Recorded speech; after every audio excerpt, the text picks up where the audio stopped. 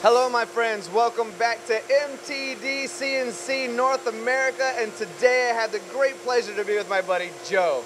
We're at Harbeck here in Ontario, New York, and Joe has a great story to share about cutting titanium. Titanium, that's right, you heard it correctly, on the ROBODRILLs on a BT30 Big Plus taper spindle. I'll say it again, titanium. So Joe, welcome to MTD CNC. Thank you for being here. Yeah, thank you. So we had a project that we were working on, making some titanium parts. It was basically 3 families of parts with approximately 9 parts each. So 27 different parts that we had to make, and we were running them on pretty much conventional 15,000 RPM spindles, conventional 3-axis CNC mills, and we found out about the ROBODRILLs. We purchased 5 of those machines, put them inside their own room, and we were able to reduce our machining time by 30% on every one of the parts that we ran in there. Along with that, we had a lot of, again, very long cycle times.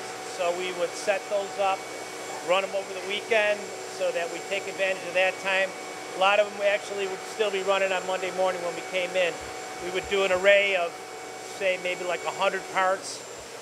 All of these parts were very small, so, you know, most of them were, you know, in the ½ inch to 1 inch size when they were finished. So, yeah. So. Am I correct in thinking that due to its small size, you also had smaller cutting tools as well? All very small cutting tools, 24,000. We had the 24,000 RPM spindles, and that increased probably in spindle speed alone. Not only does it cut down on the machine time, but it improves the tool life as well. Well, yeah, we know that ROBODRILLs are built for speed, right? We talk about that a lot. Everyone talks about that. But we don't always talk about its ability to cut harder materials like titanium, which is incredibly exciting. Yeah.